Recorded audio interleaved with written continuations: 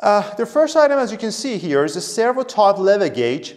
You could remember that in this principle, actually, we need to use a kind of floater which is being floated on the surface of the fluid in the tank. And as you can see, we have two types of tapping for case of guided wire. And as you know that we have guided wire too. This one is measuring tape, and you can see two shave elbow here, and these are some types of brackets which are used for installation of this device. As I mentioned that before, there are some pulleys and sprockets inside of the Servo Type Level Gauge. And as you could remember, I just mentioned that before, this one is just working mechanically. It doesn't have any devices, electronic devices such as Hall effect sensors and magnet sensors, proximity switch, nothing actually. You cannot find any these types of devices inside of this Servo Type.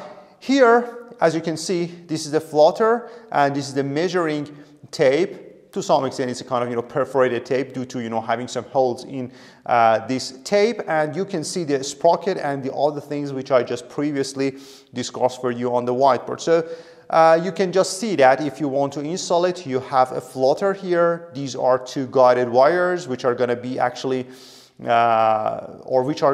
fix the floater, because as you know that the time that the fluid has some types of turbulency or these types of things, it is likely to just move across a part of it. So if you want to fix the direction of the movement from just down to up, you must use the guided wire as well. And do not forget, you need to just fasten those guided wire with the help of some anchor that are going to be actually installed at the bottom of the tank. As you can see here, these are the anchors that I just mentioned before. You can have it here as well. And these are actually two shave elbow. You can see that. And this is the measuring tape, which is going to be continued through this, for example, path or to some extent pipe, and finally it reaches to the gauge mounted on the grade. You can see this one too, and these two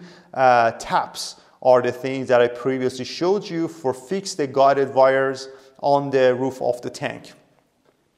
You can see the different types of or the different shapes of the floater which are used here. For example, I can just tell you that the hollow floater is used for a case of one phase, maybe for example the time that you have just hydrocarbon, or for example water, or some types of actually hydrocarbon derivations such as for example methanol, fuel and things like that. You are able to use the hollow floater too. The time that you the time that you have a kind of interface, the time that you have just two-phase liquid inside of your tank, you're able to just get the use from the sphere shape of this one. And the time that, for example, the vessel or the drum has the shape of a cylindrical one, in this case, you're able to just use three different, sphere shapes.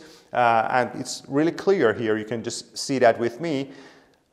You can just have sphere one here, the time that you have interface between the fluid actually inside of your tank, you can see that. And the time that you have the sphere shape tank, you are able to just use two sphere shape floater, because as you know that they're a related force of them, which is actually applied from the surface of the sphere shaped tank, should be totally balance, or should be totally equivalent, or things like that. So that's why we use two balls, and you can just see that for case of cylindrical shape, we can just use three sphere shape with each other.